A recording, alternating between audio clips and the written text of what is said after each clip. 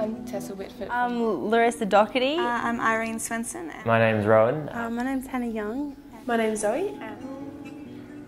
Having the time to focus on one specific artwork and make something that I'm proud of.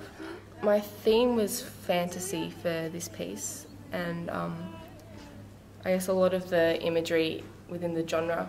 I wanted to hold your hand in my hands. It's already on. Yeah. It's good to see young talent. Two of mine are on the media, and I find the media's influence on everyone's opinions on beauty very dominating. So yeah, I gotta go.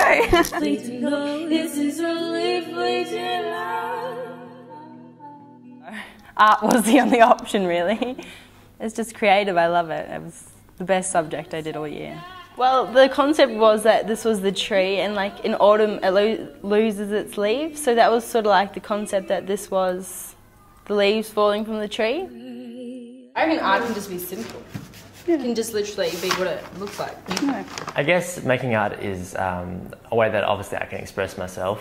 Making the artworks probably, and getting the ideas. I love when you get that first idea and then you start forming in your head what you're going to do, and then you get the materials ready and you just start the project. That's always exciting for me. Music. Music has influenced my work most strongly this year because my theme was interpretation of lyrics. And it's a fantastic opportunity to see what other people have been doing. I mean, I know I'm always inspired by other people's artworks, other students' artworks particularly. Well, my topic this year was our Earth and like protecting it. And so this one's the Mother Earth, so that's what I wanted.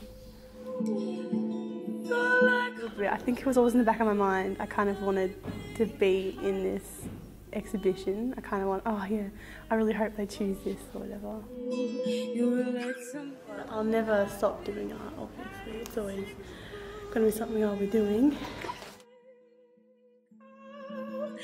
You're like something I've been hiding, see.